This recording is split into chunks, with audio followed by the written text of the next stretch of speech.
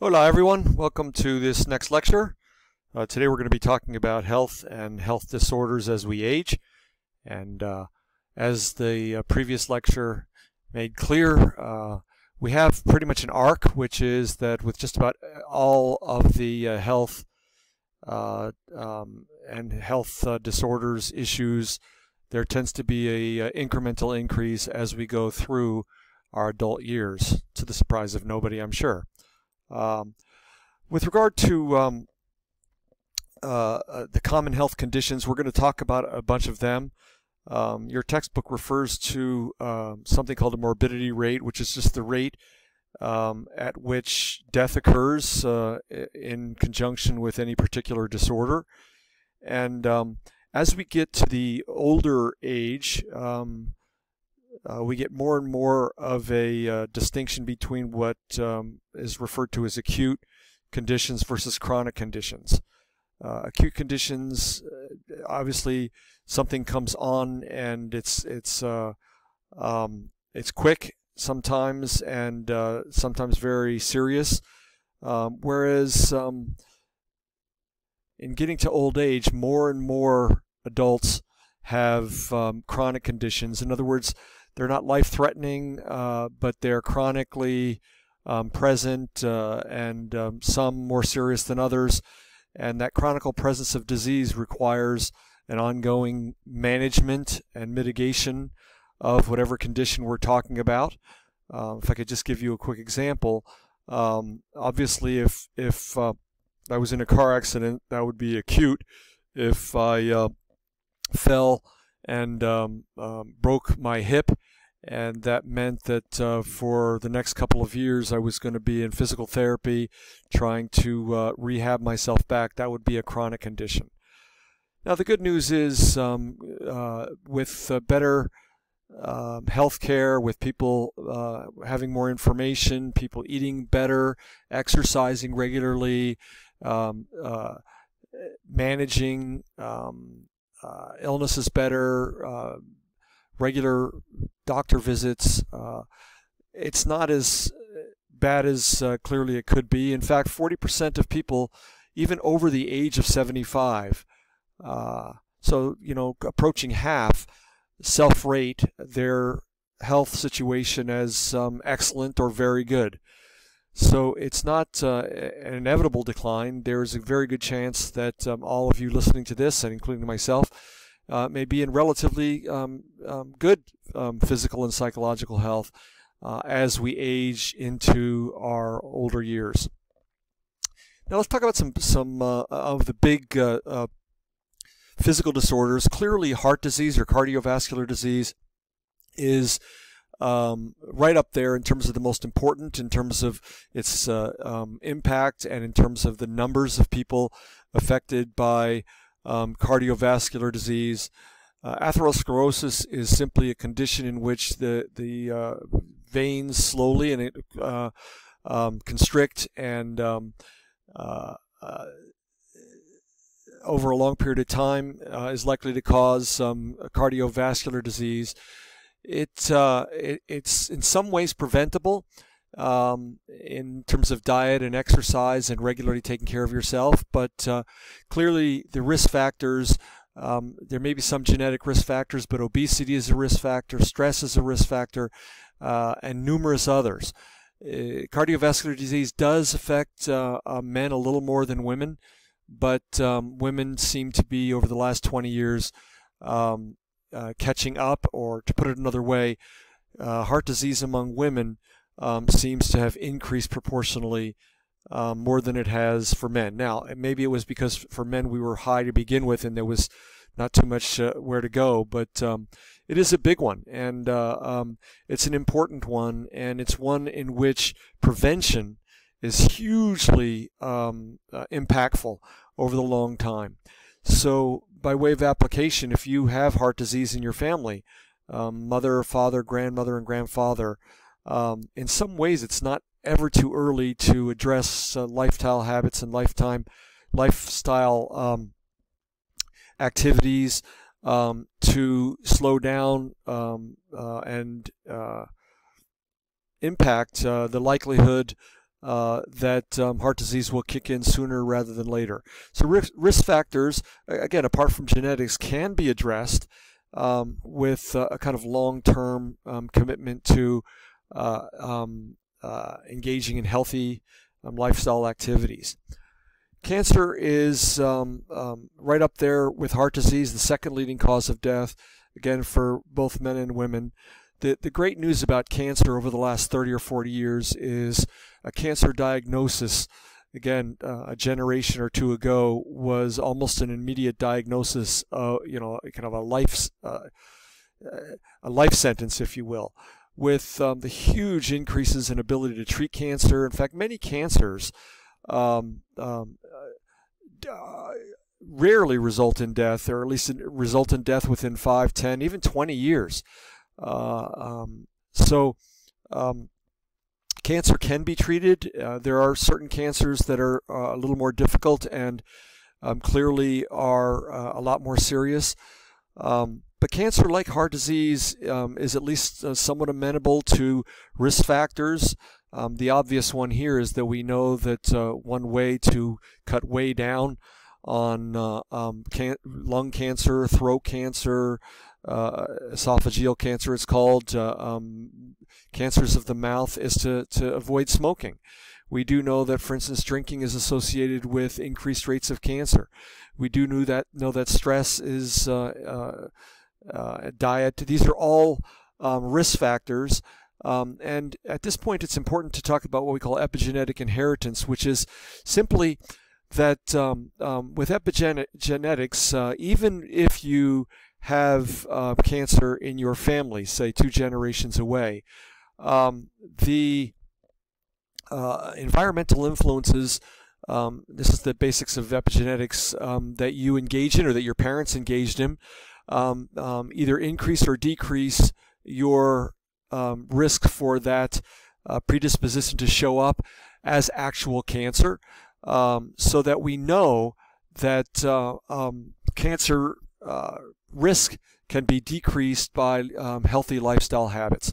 And so, as with the heart disease, prevention is way better than treatment, although as someone who has been through a cancer and got it treated and got surgery and got it operated on and basically haven't worried about it for the last 15 years with occasional follow-up.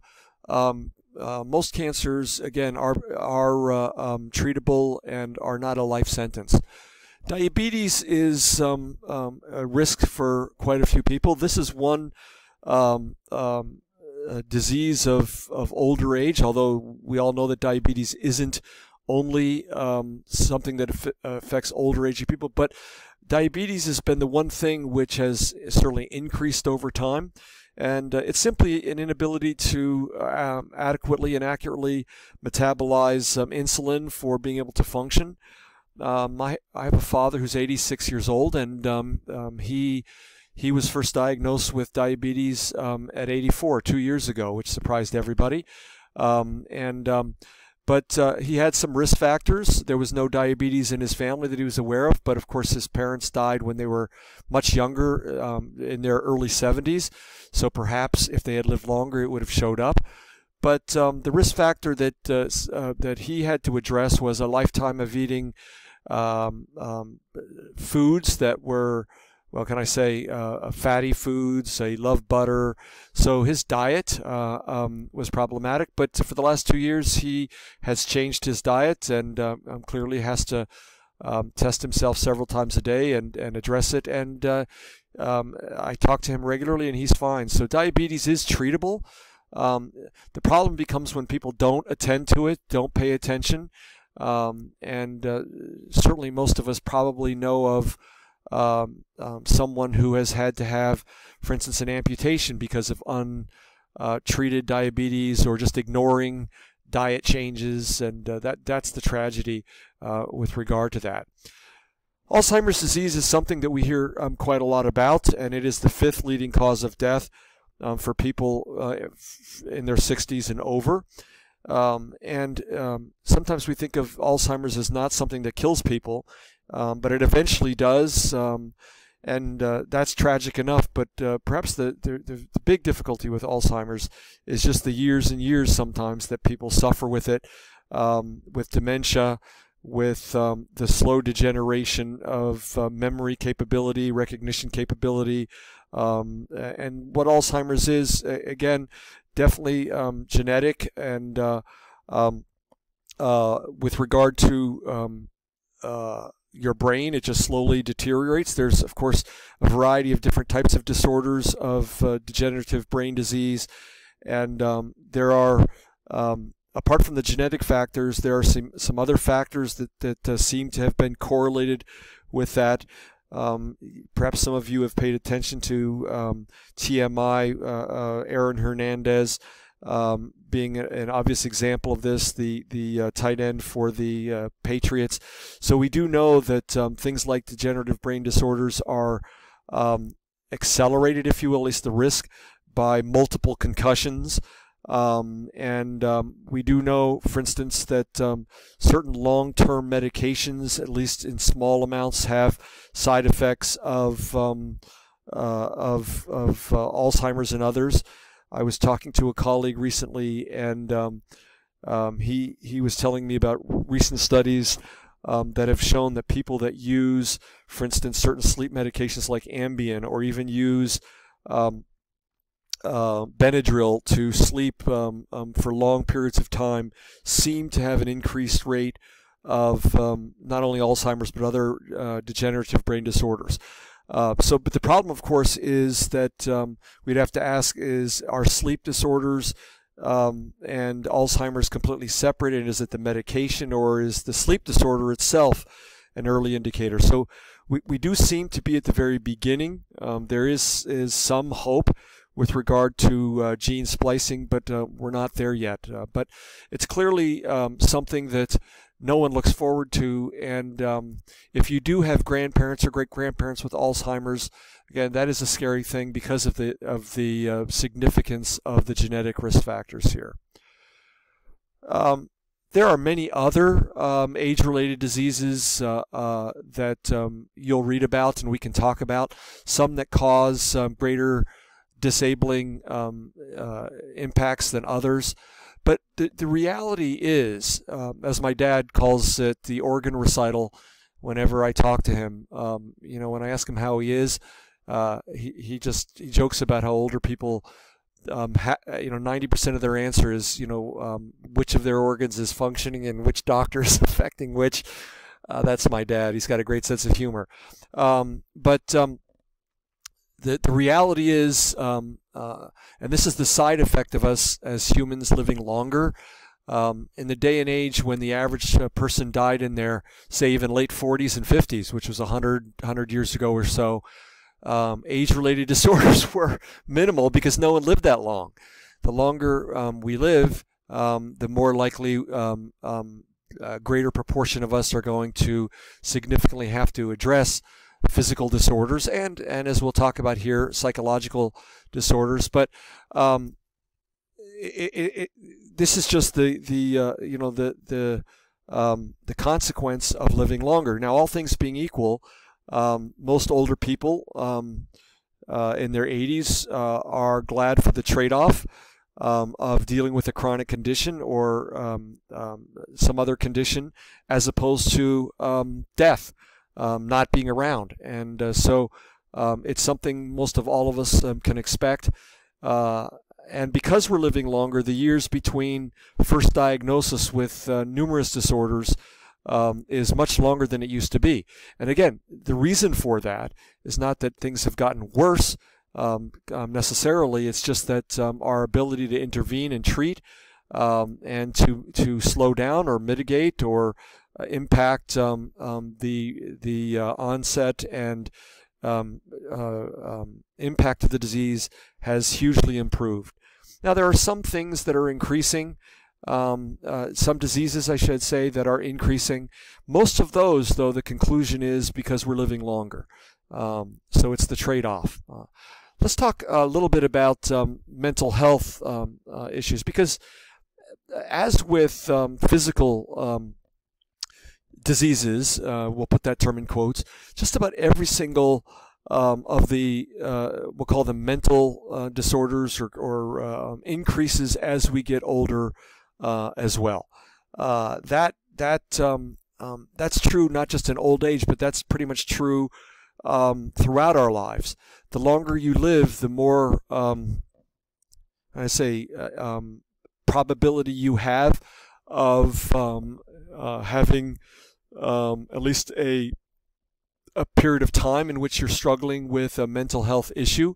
That's the nature of the world we live in, is not only are our bodies affected, but our psyches and minds are affected as well. So with regard to the kind of the big four disorders that affect older people in terms of number, they are anxiety disorders, mood disorders, again, impulse control disorders, which clearly begin for most of us very early on, and so it's a lifetime of treatment, and substance abuse disorders. And you can see that in terms of lifetime precedence, about a little less than a third of us over a lifetime will struggle with not just anxiety, but an anxiety disorder.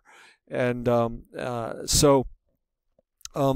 and again, if you go over to the left, the right of your screen, you can see that it's a little less than double the impact upon females. And the same thing is true with mood disorders. Mood disorders are a little more common among females, a third more common among females than among males, and that is the second